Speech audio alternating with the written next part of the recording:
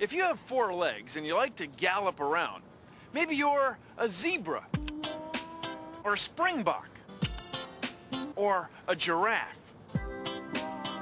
Now, if you're a giraffe, why do you have such a long neck? Well, please consider the following. Now, when you watch giraffes eat, you'll see that they eat leaves up high in trees.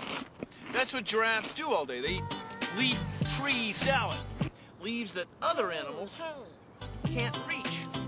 Now, you might think that if you were another animal and you wanted to reach those high leaves, you just stretch your neck, stretch your neck, stretch, sort of stretch. And then eventually, you'd be able to eat leaves up higher in trees. Well, it doesn't work that way.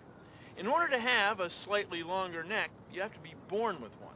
Just slightly longer. Just slightly longer. See, having a slightly longer neck, just slightly longer, allows you to reach leaves that are slightly higher. Slightly higher. And that gives you a slightly better chance of having enough to eat, which gives you a slightly better chance of having giraffe kids.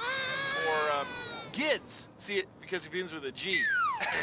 Anyway, the kids with slightly longer necks, just slightly longer, have a better chance of having kids with even longer necks. And eventually, after millions of years and many, many generations, giraffes ended up with pretty long necks. This is the process of evolution by selection. Small changes with each generation. So big changes take thousands of generations, millions of years. And that's how giraffes get to have such long necks. Maybe these guys are onto something. Looks good. Thank you for joining me. I'll consider the following.